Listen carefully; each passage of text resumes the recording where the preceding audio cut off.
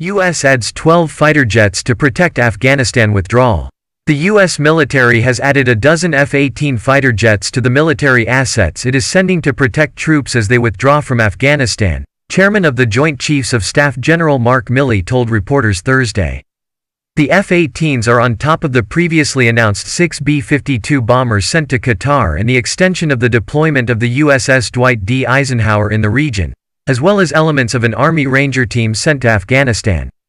U.S. officials are beefing up force protection measures amid Taliban threats to attack U.S. troops as they withdraw because the United States did not leave by a May 1 withdrawal deadline from a deal the insurgent group signed with the Trump administration last year. On Monday, the Pentagon said there had been some small harassing attacks over the weekend that had no effect on the withdrawal. U.S. forces Afghanistan also reported ineffective indirect fire at Kandahar airfield on Saturday, which U.S. forces responded to with an airstrike that destroyed additional rockets aimed at the airfield. On Thursday, Milley said, there have been no attacks against U.S. and coalition forces since the withdrawal began.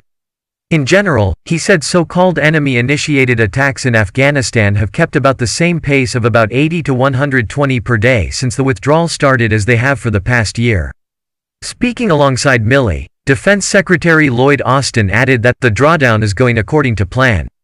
U.S. Central Command reported Monday that the withdrawal was about 2% to 6% complete, including moving about 60 planeloads of material out of Afghanistan, identifying about 1,300 pieces of equipment to destroy and transferring one base in Helmand to Afghan Army control.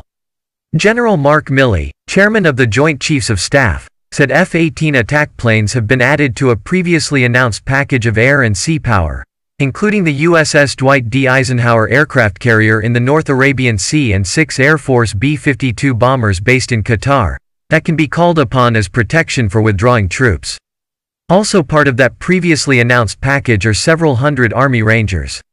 U.S. officials said before the withdrawal began that they expected the Taliban to attempt to interfere, even as the insurgents continue pressuring government forces, especially in Helmand and Kandahar provinces in southern Afghanistan. There continue to be sustained levels of violent attacks by the Taliban against Afghan security forces, Milley said, speaking alongside Defense Secretary Lloyd Austin at a Pentagon news conference.